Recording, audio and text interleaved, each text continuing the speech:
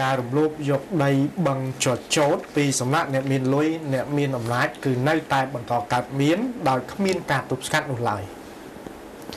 បឹងចចោតដែលប្រជាពលរដ្ឋរស់នៅក្នុងស្រុកបទុមសាគរតែងតែប្រស្រ័យផលតាមរយៈការច្រូតយកចចោតមកធ្វើជាកន្ទេលលក់ដើម្បីដោះស្រាយជីវភាពនៅពេលនេះត្រូវបានអ្នកមានលុយអ្នកមានអំណាចបោះបង្គោលព័ទ្ធយកជាដដែលបើទោះបីជាពួកគាត់ធ្លាប់បានប្តឹងឲ្យមានការអន្តរាគមន៍កុំឲ្យមានការរំលោភយកម្ដងរួចមកហើយក៏ដោយបើតាមសេចក្តីរាយការណ៍ពីប្រជាពលរដ្ឋបានដឹងថាបន្ទាប់ពីមានការតវ៉ាកាលពីប្រមាណខែមុននេះឥឡូវសកម្មភាពនៃការបោះបង្គោលព័ទ្ធយកបឹងចចោតនៅតែបន្តកើតមានជាដដែលមិនមានការថមថយឡើយ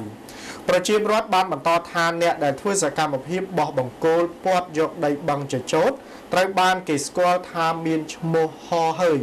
ជាអាជីវករក្នុងផ្សារថ្មសដោយគេបានយកគ្រឿងចាក់មកកាយដីបឹងចចោតត្រូវបោះបង្គោលហុំព័ទ្ធយកតែម្ដងដោយគេមិនអនុញ្ញាតឲ្យប្រជាពលរដ្ឋចូលទៅក្បែរឡើយករណីនេះពួកគាត់បានរាយការណ៍ជូនទៅលោកអក្គួនមេឃុំថ្មសហើយដែរតែមេឃុំហាក់ពុំមានចំណាត់ការទៅលើឈ្មោះ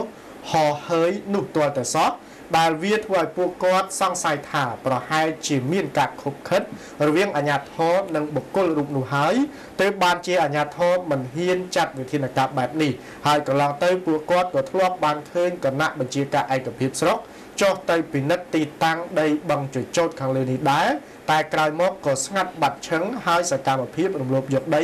នៅតែបន្តកើតមានជុំវិញករណីនេះលោកអក្គួនមេឃុំថ្មសបានថ្លែងថារឿងនេះលោកបានប្រាប់ឈ្មោះហហើយចុះទៅដកបង្គោលចេញហើយតែបើឈ្មោះហហើយនៅតែរឹងទៅតឹងមិនព្រមដកនោះលោកនឹងធ្វើរបាយការណ៍បញ្ជូនទៅថ្នាក់ស្រុកដើម្បីចាត់វិធានការបន្តតែម្ដងចំណែកឯលោកអនភិរៈអភិបាលស្រុកបទុមសាគរបានថ្លែងថាលោកបានប្រាប់ឈ្មោះហហើយឲ្យដកបង្គោលចេញពីដីនោះហើយដែរ